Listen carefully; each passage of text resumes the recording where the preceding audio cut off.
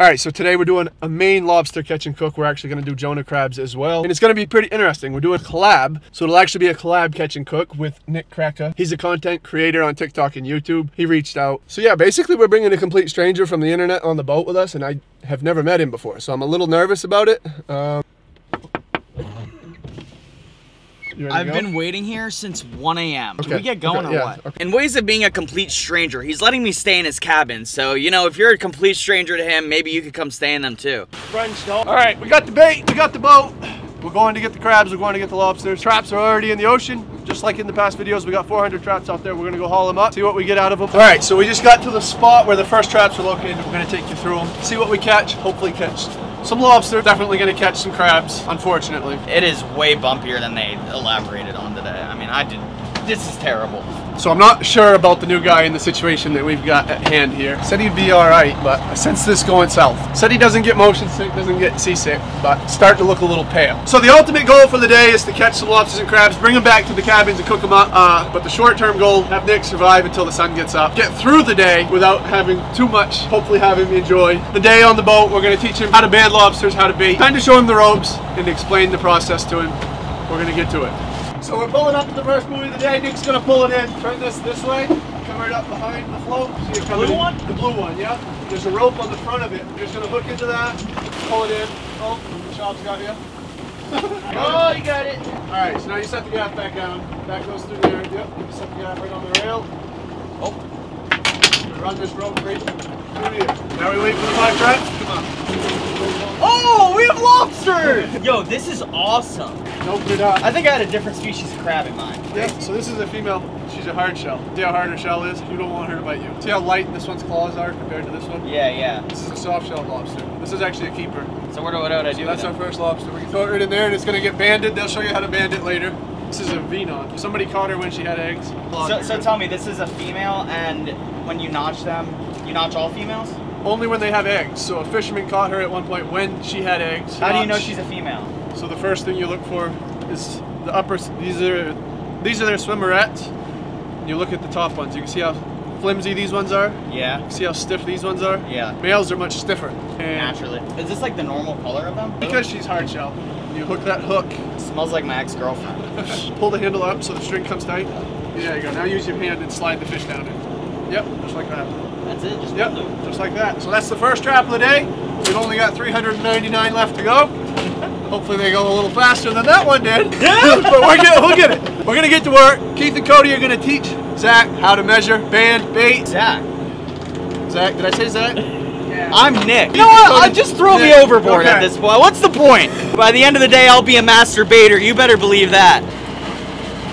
This right here is a Jonah crab, and they're kind of comparable to the stone crab that are in Florida. They have those black claws like Florida stone crabs have, and if you eat them, they actually wind up tasting really good. There's not really much of a market for them here in Maine. That's why we throw them back. This boat is not targeting this species. I, on the other hand, really like to eat crabs, so we're gonna go ahead and keep this and see what they taste like. This guy is definitely within regulation size. He's nice and big. We're gonna throw him in the cooler. This right here is a female Maine lobster, and the way you could tell is because these two flimsy guys right here. The males are much harder right over here, and you could definitely tell when they're upright. This right here is an example of a male. As you can see, they're a lot more plump, a lot of blood in that area. Here, they're a lot more flimsy. That's how you know it's a female. This female is not notched, indicating that she has never had eggs in her life, or at least no lobster fisherman has seen her had egg. Therefore, she's a keeper. She's nice and big, nice and plump. She's gonna go on a plate soon. So we're now about 80 traps into the day. The wind is actually breezing up now, and it's coming around easterly, northeast. The weathermen always get northeast, east wrong. Always add 10 to whatever they're calling for on an easterly wind. How you holding up in here, Nick?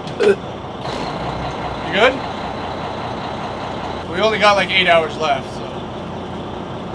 I'm not feeling too hot right now. I mean, it smells like shit on here. Every 4 minutes, there's just a wave of the fishiest fish ever. This is Puke Nation coming up live. So we are now at the halfway point of the day, noticing Nick's energy level dropping a little bit. This boat is rocking more and more every hour. This is ridiculous. So like I said, we're halfway through the day. We got 4 hours left to go. We can't just run him in. He's starting to feel a little queasy. So we're gonna keep coaching him up. Hopefully he can beat the day and get through it without. Is there a bathroom on here? Yeah, right back there. Off the boat? In the boat, on the boat, where? You want me to pee on the boat? Whatever works.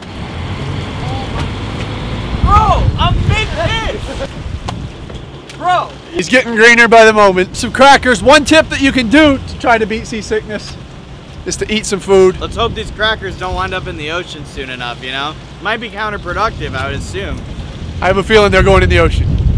Keith, you ever use an excuse to try to hide while you're seasick? I told the captain I thought I was pregnant once. So most of the time Keith only gets seasick on Saturdays. I don't know, even if it's rough, calm, it doesn't matter. So we now have 100 traps left.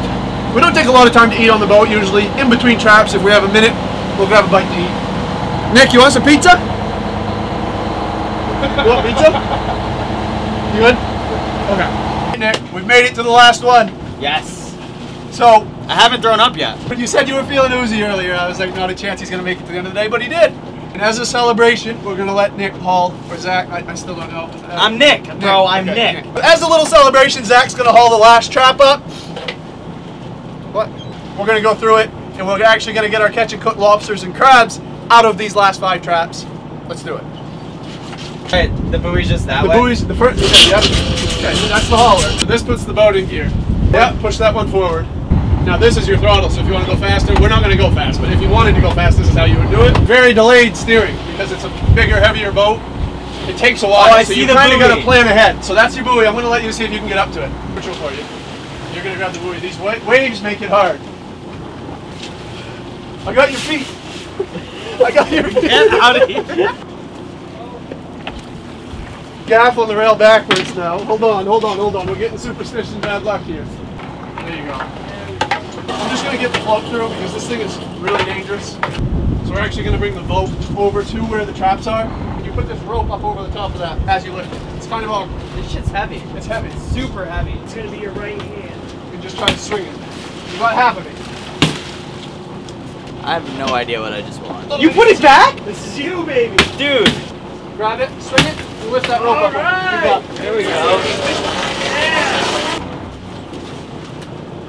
Looks like there's a lot of lobsters in there, but most of them are shorts and punch tails. We do have a nice crab for our catch and cook. He's only got 1 claw. But we're going to put that in the bucket for the catch and cook. I'm excited to eat these. I've heard they're really good. Looks like we got 2 keepers out of that for our catch and cook to bring home and cook later. Check this out. I'm a master baiter. I just wrap it around that black piece. I gotta say, I'm usually pretty confident in everything I do. This is something I am not fully confident in. Look at this little baby lobster. This is something you would never see unless you were here on the boat about to throw it back in the water. Yo, check this out. It has Wow, that's a beauty. spin. Sometimes when they're super soft, when they shed, right after they shed, they're just jelly paper bags. They don't have a shell at all. They actually grow through shedding. This one must have laid in a weird position while it was a paper bag jelly lobster, and its claw hardened in a weird shape. And you're just gonna push it straight out. Good? Oh yeah. Here goes the last one of the day. You made it.